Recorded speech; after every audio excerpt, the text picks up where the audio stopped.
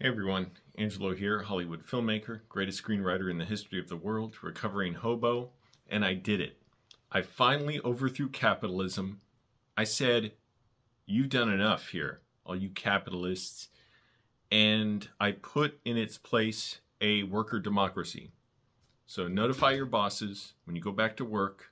A lot of you have been working. Who am I kidding? Like, you're not off for the holidays. It was Thanksgiving yesterday, but a lot of you are still at your jobs. You can go to your bosses now, or if you're at work, just be like, oh, notification time, boss, I got an update. No more capitalism. I no longer work for you. I no longer kick up profits to the bosses. If you're at Amazon, you don't work for Jeff Bezos anymore. If you're at Tesla, you don't work for Elon. And you actually get to receive all the profits that you make for the company.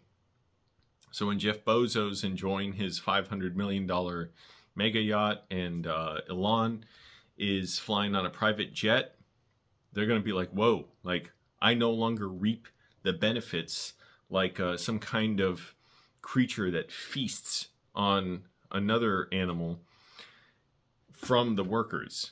They're going to have to go out and get jobs of their own. So resume day time for Elon and Jeff Bezos and Warren Buffett.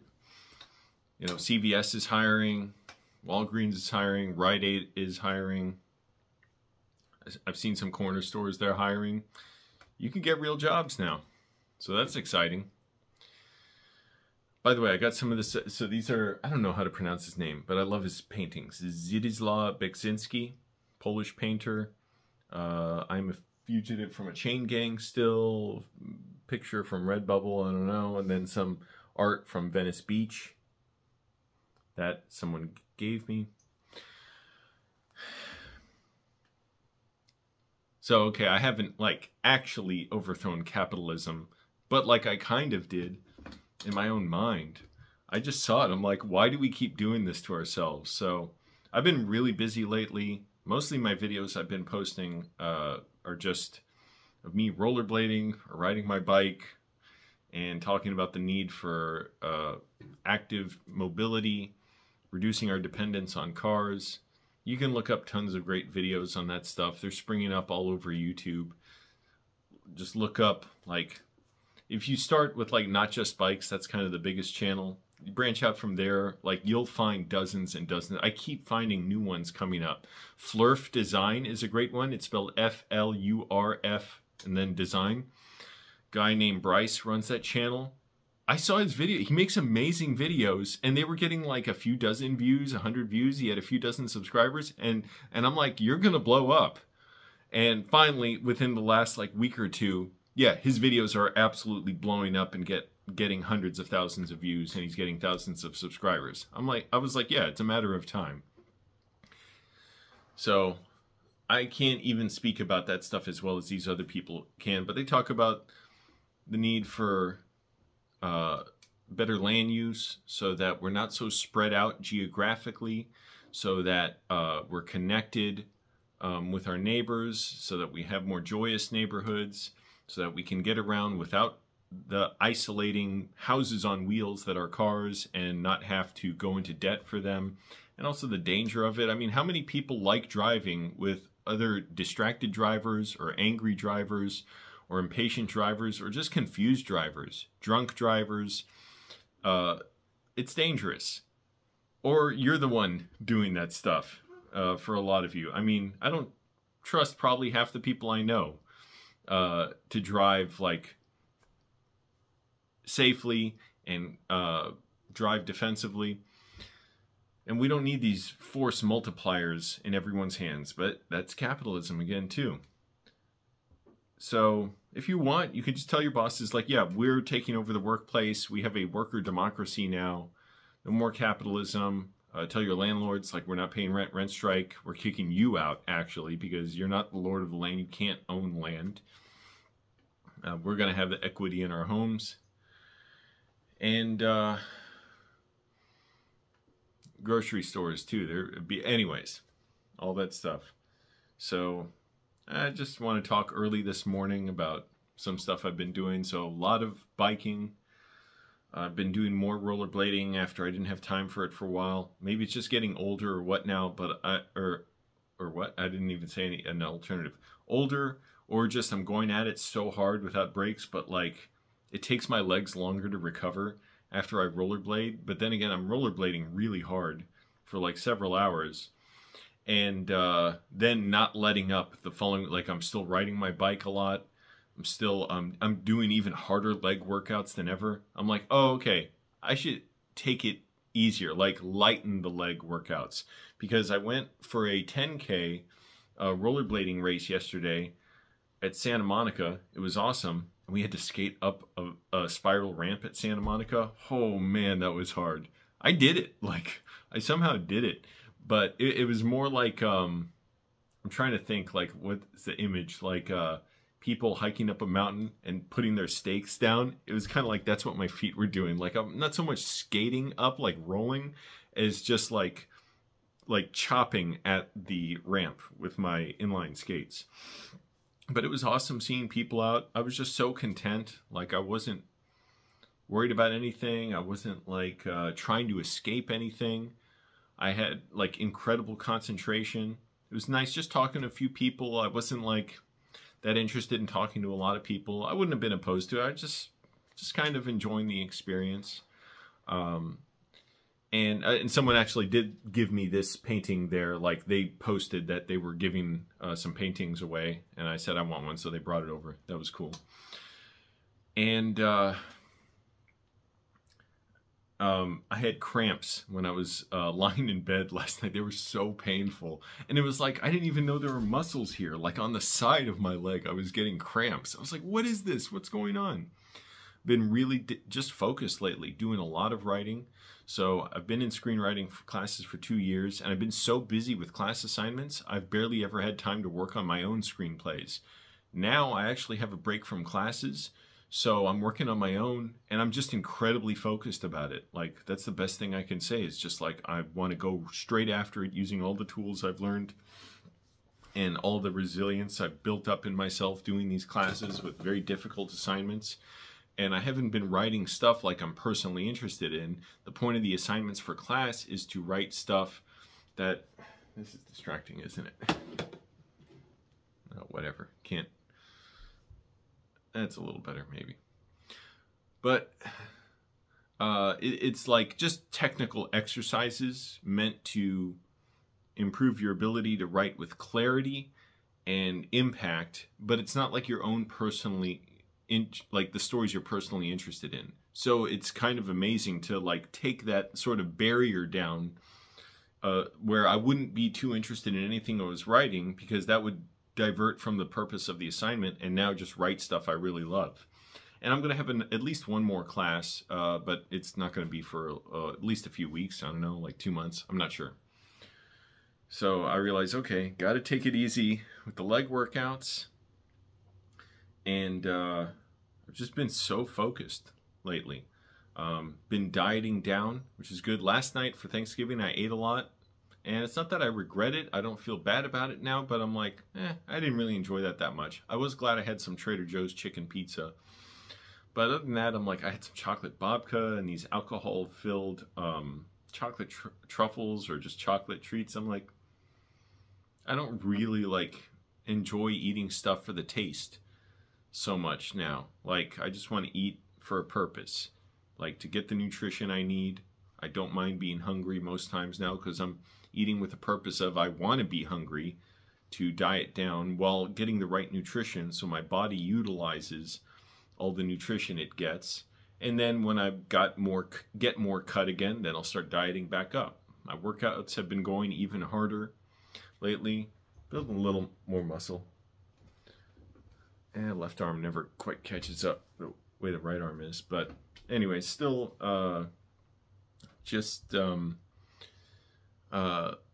still like in the early stages of my weightlifting still, because for years I wasn't doing it right, and I wasn't dieting right at all. My mom's doing really well. Talk to her every day. She wants to visit LA. Like, I don't know when she can, because that's difficult to schedule for her, and It's expensive. Still been dealing with, recovering from being sexually harassed. And just like that happened last year. Somebody sexually harassed me for 6 months. It was a living hell. And that combined with being so focused, and I realized, like, wherever I go, this thing is right there.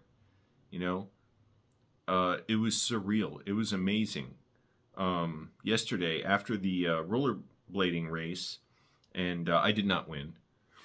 I wasn't even really trying to race. I was like, I just want to do the whole track. But I'm getting better, getting more confident. Like, I know if I fall, I probably won't get hurt. I know how to stop a little bit better. I'm still learning how to stop. There were a few times where I had to yell at drivers, like, hey, I can't stop, just let me go. Because we were on the street a little bit. But they were cool. And like, I think they believed me. Like, I don't know how to stop properly, but I'm getting there. Like, I sort of zigzag to stop. I'm sort of doing the bubble stops. T-stops, like, I'm still not proficient at, but like, I can do the beginnings of a T-stop before I kind of lose my balance and I got to just turn my skates forward. But it was great, a great experience. But then afterwards, there was this gratitude circle they held, and everybody stood in a circle, the 100 skaters or so, and people would just run to the center and shout out something they're grateful for. I ran in and yelled, I'm no longer homeless.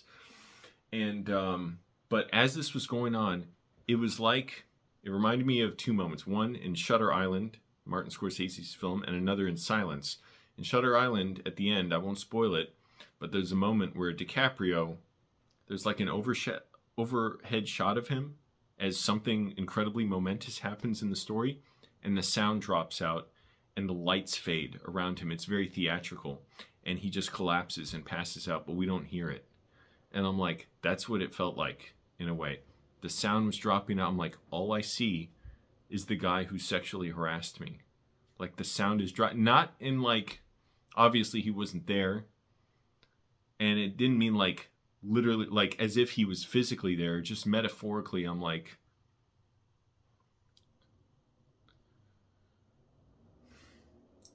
it wasn't, like, traumatizing me, but I'm like, I see him. And it's not even like, there's no action to take. There's nothing to do. It's just like, I realize what he did to me, it's going to be in front of me my whole life in a way. And that doesn't mean all bad or anything. Like, everything's bad now. What he did was all bad. Like, there's nothing good about that. But it just, like, I swear, it's eerie. I can just conjure up that feeling now. Just the lights dropping out, the sound going out. And it's like, I just see this thing, in front of me. And I know, like, everywhere I go, it leads to that in a way. I'm always meaning multiple things, but like, I'm having to confront this thing in me that this creep did. And the other moment from Silence, similar, when the lights, the sound goes out and the image fades, when there's a picture of Jesus, and we're seeing it kind of in the character of Andrew Garfield's Father Rodriguez. His mind is seeing it. There's no actual picture of Jesus in the scene, or actually there is, but this, like, there's a painting of him, and it's just what he sees in his mind's eye as the lights dim on him, and it goes silent. And it was like that too, but I was thinking more Shutter Island, because we're actually seeing DiCaprio in action. And it was a profound thing to experience, and like I said, it wasn't traumatizing. In a way, it was emboldening. It's just hard to describe. I realized lately how much, now that I've been writing more of my own stuff that I've been feeling strongly about, like stories I want to write, and I'm like, oh, words are inadequate to describe everything that I feel. And same with everyone. Words are totally inadequate. And also, it's weird using language more myself lately. Now that I'm actually writing my own stuff, I find myself misspelling words more.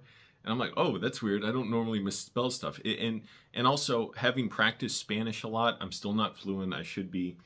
But practicing Spanish more, I'm like, oh, Spanish makes so much more sense than English. I can see now how much more clearly English was almost like reverse engineered to fit all these like illogical patterns. Like there's no rhyme or reason to them. They're just like the spellings of words don't make sense. We have silent letters all the time. There are different pronunciations for different words. The same word can have multiple totally different definitions. I just see how like it's like what I heard the story of how Microsoft tried to like build Windows, the operating system, or yeah, I think it was that, which is they sent someone to a computer, like a software store, and just told them to buy like one of every program there. And instead of like just having, creating an operating system and telling software developers, here's how it works, and maybe hardware developers, I guess, I don't know, like here's how it works, like we're going to have this thing that runs really well and efficiently, but you have to make it, your software or hardware, fit to our operating system.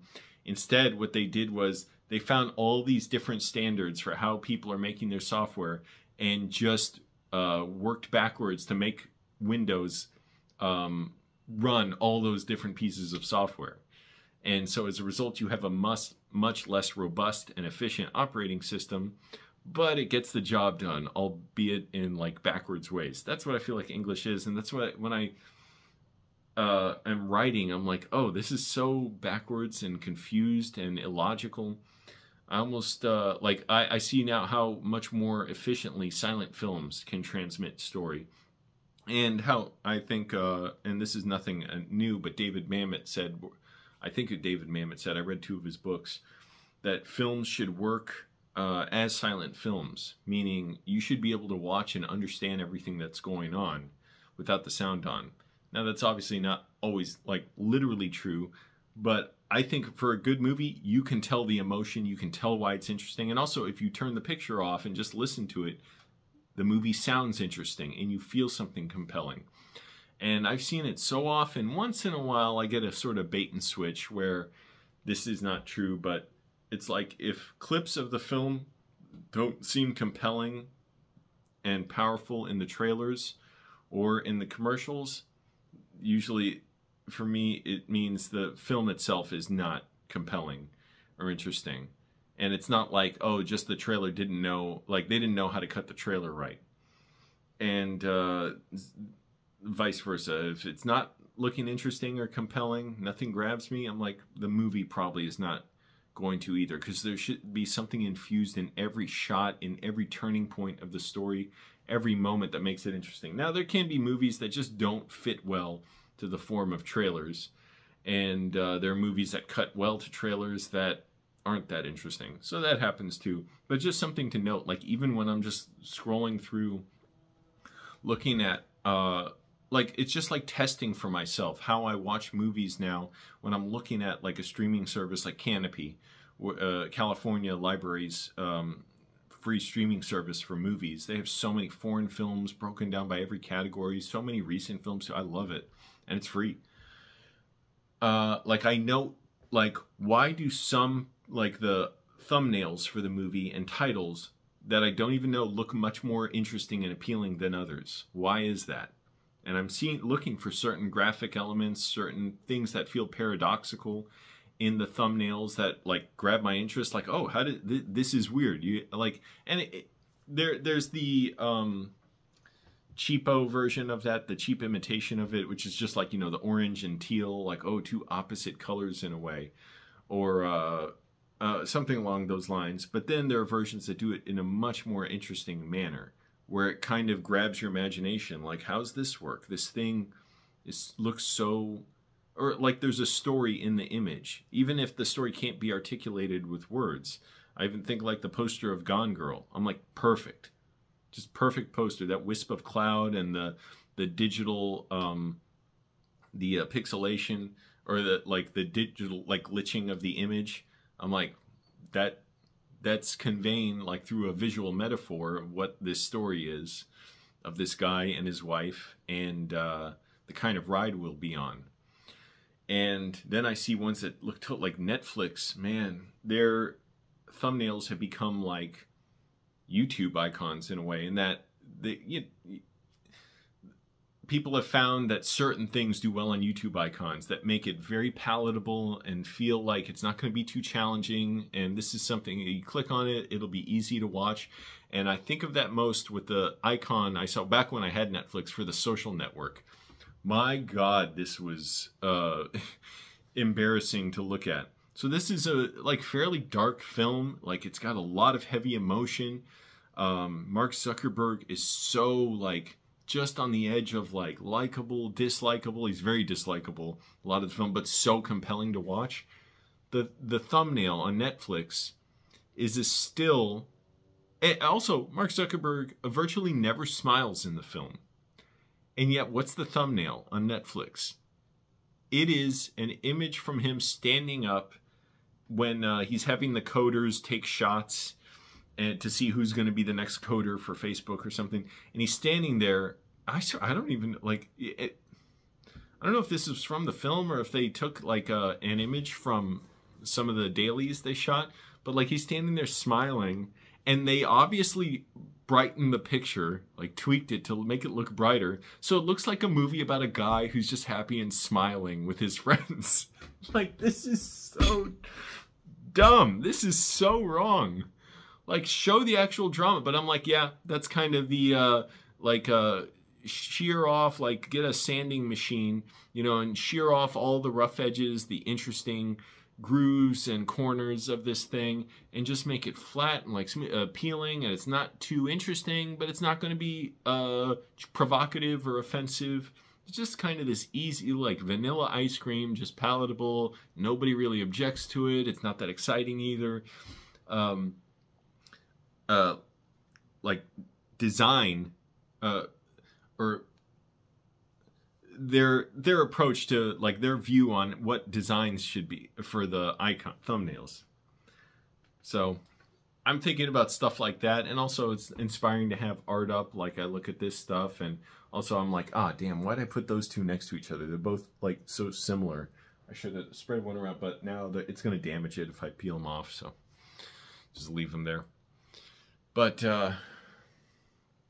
been so focused. Yeah, just everywhere I go, it leads to the same things, to writing, to being well, to recovering, to eating right. I'm like not even, like, yeah, I ate a lot last night and give me a little gas and all that. But I'm like, was it really worth it? Like, I didn't enjoy it that much. Like, even after all this, it's not like, oh, Thanksgiving. I was exhausted. So I'll say Wednesday night, and it's getting to what I'm talking about. Wednesday night, so left work. And I've just been going nonstop, like 3:40 in the morning, getting up, no matter what time I go to sleep, working out at least 4 days a week, riding my bike pretty much 7 days a week, then rollerblading, getting up early, writing, and reading when I can. I haven't been reading a whole lot lately.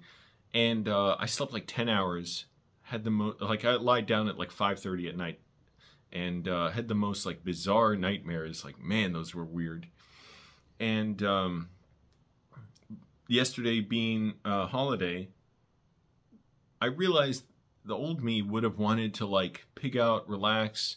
I don't say pig out in a derogatory way, meaning just like enjoy myself, like go to a restaurant or something. Now I'm like, no, like I'm not gonna experience joy in that. I'm not looking for that. Nothing wrong with it. But I want to get home, do my stuff, meaning write, read. Yeah, I was going to have a nice dinner. Honestly, I would have been fine with the chocolate babka and the chocolate truffles, just eating pizza and a little bit of steak, too, little steak strips. I had some potato chips, too, some chive and horseradish potato chips from Trader Joe's. I'm like, I could have done without those, too. They were good. But I could have just done without them. Like, they don't bring me much joy.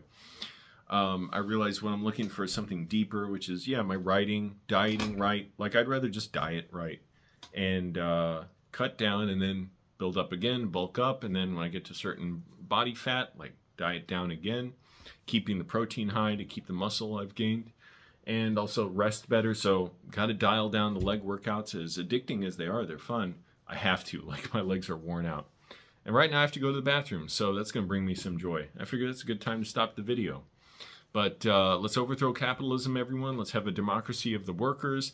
Let's get transit everywhere. What a joy would it be? Can you imagine what a joy it would be if pretty much any time we could just get on a train or a bus for free and just go around the city, not have to drive, not have to park, not have to worry about bad drivers, pay insurance, pay our car payments, pay for gas, pay for car maintenance. Did I already say car maintenance? I forgot. My bladder's getting the best of me. So anyways, thanks for watching, everyone. Read Heat 2. That's a great novel. And then tell me what you think. All right, bye.